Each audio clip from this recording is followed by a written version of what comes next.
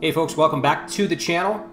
In today's video, I'm going to look at this Ferrari F355. This is it's two exposures. It's actually just one pass on the car. And I do like actually how it was lit from just the one pass. There are some small cleanup things I want to do. The two images here, one for the foreground I do like, and the other one on the other exposure for the car. So we'll just quickly combine these two, just kind of paint this out here so we can get the nice exposure on the car. And I admit with this photo, this isn't the strongest photo. I do like how the car was lit, but the composition isn't great. I mean, it's an okay photo, but it's not fantastic. And you'll see since I didn't have an additional exposure, I didn't have a foreground exposure, and what I should have done is really just taken one probably 20-second, maybe 30-second exposure without any lights at all, just so I could have that base so I could really blend that in to have it for background. But sometimes, I mean, it's going to happen. I did forget to do it, so what can I do with this photo? And you'll look at some things here, and you'll see these little kind of reflections in the car, these little dots, and that could be a combination of being from the ice light, but the surrounding lights that are in the background as well. So what I'm doing is I'm going to create a layer. It's just a cleanup layer, and I'm going to go through this quickly, and it's cleaning up these little dots, these little lights, and also kind of adding some light as well, because these streaks from the ice light I do like, but there are some that are kind of missing, and I'm going to put those in there. So we'll just quickly go through using a combination of tools. We're using the clone stamp tool, we're using the patch tool, and we're using the pen tool as well to kind of get around some of the selections so we can easily clean those up. On the tire there, I did have a little color cast on the tire that I wanted to desaturate. Now here on the side, you'll see with the light, I wanted to kind of continue the light streak that you see that's on the back, near the back fender and the back wheel, all the way across the side of the car. And so I'm using the pen tool, making a selection, a very thin selection here, and we'll combine the two, and we'll make we'll right click and a selection here, 0.2 pixels, and just we're gonna fill this in with white. And I'm just sampling a color from the other streak there that's near the back and filling that in with that color. Now it does go over, you'll see it does go over the crease that's in the door, and also the keyhole that's on the side here. So I just want to use a mask and just take those out. Obviously that wouldn't go over that. And that's just cleaning that up a little bit here. And just take our time. And we want to brush, it's kind of the hardness up quite a bit. And now with this light here, you'll see it kind of caught the light when I was going around the back of the car. I do like that, so I want to do the same thing and actually create that light. So again, with the pen tool, we're making a selection around here. And we'll make sure it's nice and thin and follows the line that is there. Stretch this out. And click here. Make sure we got a little curve here, take it back. Make a selection, 0.2, and sample the color from the other one and just paint that in. Deselect. And the same thing, I did the same thing with the back. You'll see the streak right on the bumper there. I did combine it on the left side. It didn't go all the way. I wanted to kind of include and really combine those two and make sure it's connected, along with the bumper I did as well near the bottom, near the exhaust. And that's just really making a consistent light streak that's around the back of the car and adding some that's on the side of the car. With the ice light, it is a exposure where I started from the right and I did go to the left, and I think it was 15 seconds, and the exposure itself, when you do hold that light in a horizontal fashion, it does have that streak on the side.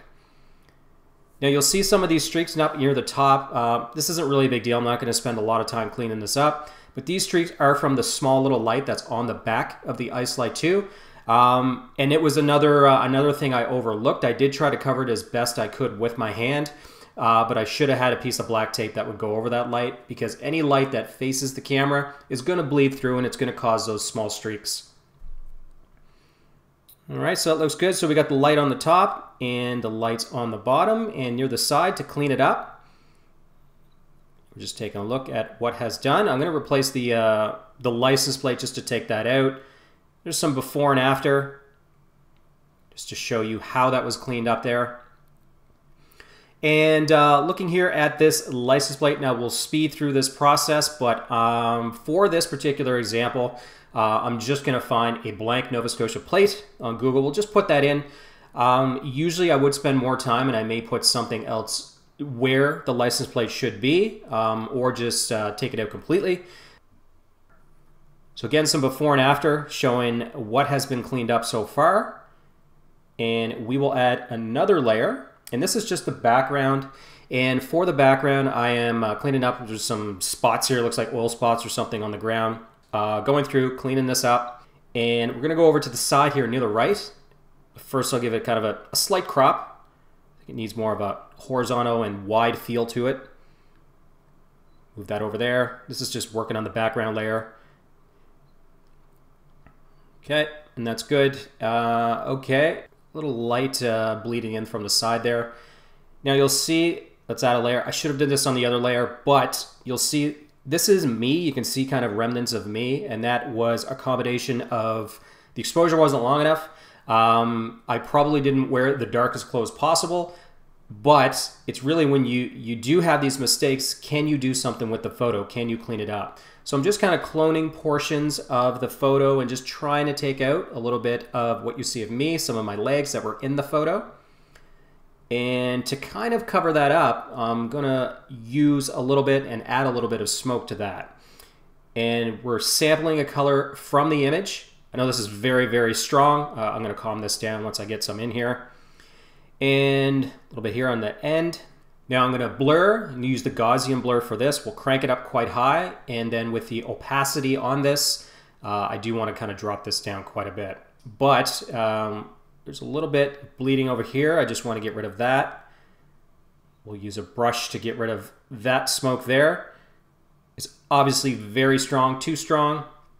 Opacity down to 0. We'll just bring it up a bit, and that's just to add a little bit of separation of the car from the background, as well as cover up some of the mistakes I had in the photo.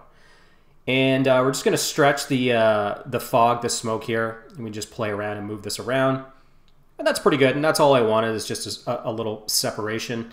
And the final thing, I added a little streak. Now I did take it out. There was a kind of a flare on the right side. It was small, but I'm going to add kind of a bigger one here. We're going to move this around, put it near the corner.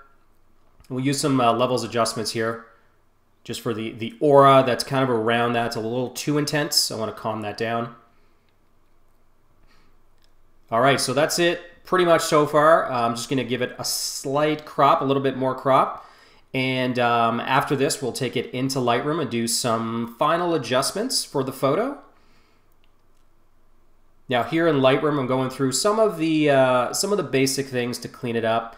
The vignetting, we'll add a little bit of the vignetting with this, and we'll reduce the exposure of the foreground.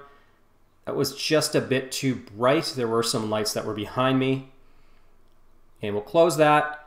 And really this is just using a combination of different adjustments in Lightroom, including sharpening. We're going to mask out that sharpening, and we'll take it up quite high for the masking.